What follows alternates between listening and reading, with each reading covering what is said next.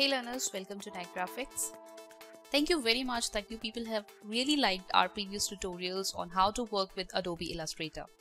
Now we are back with our updated detailed course on Adobe Illustrator where we'll be covering not only basics but all the advanced tools and commands available in Illustrator. For that, you have to stay tuned with us. Today we are starting with the shape tools. Time for a quick intro here.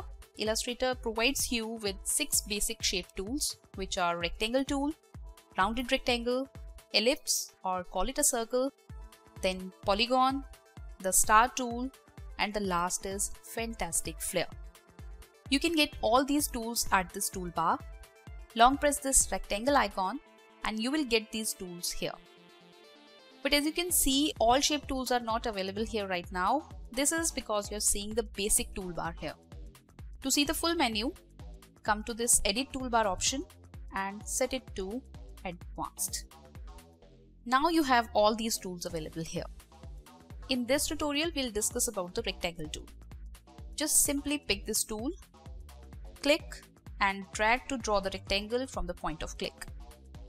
Now if you're seeing these widgets here, it is because bounding box feature is on right now. But we are not going to discuss it here, and I personally don't prefer to work with this feature on. So you come to view menu and hide this bounding box, or simply hit Ctrl+Shift+P. Now this shape has got filled with the currently selected fill color, which was green in this case. However, fill and stroke color is a separate topic in itself and we'll come up with detailed discussion on it very soon. But for now, just focus on this shape tool. Cool? Now in Illustrator, Shift key comes really handy when you want to control the proportions of your drawing. Now while drawing rectangle, keep Shift key pressed and Illustrator will proportion the values equally and you will end up drawing a perfect square. Let me just show you this. Now I have pressed the Shift key and see. Press Alt key while drawing and you can draw a center outward rectangle. Means rectangle will be drawn taking our point of click as center. Pressing Shift and Alt keys together will make a perfect square from center. And you can drag the shape and change its location on the go by pressing spacebar while drawing.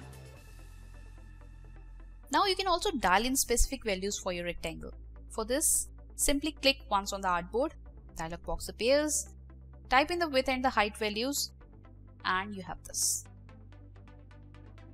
Now you've got a button here which is called Constraint Button. We use it to constrain the proportion of height and width values.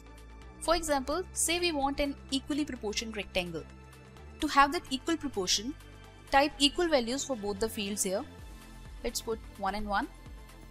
Press this button and now the proportion of these values is fixed to 1:1. Now if I enter 100 for width, height also comes at 100.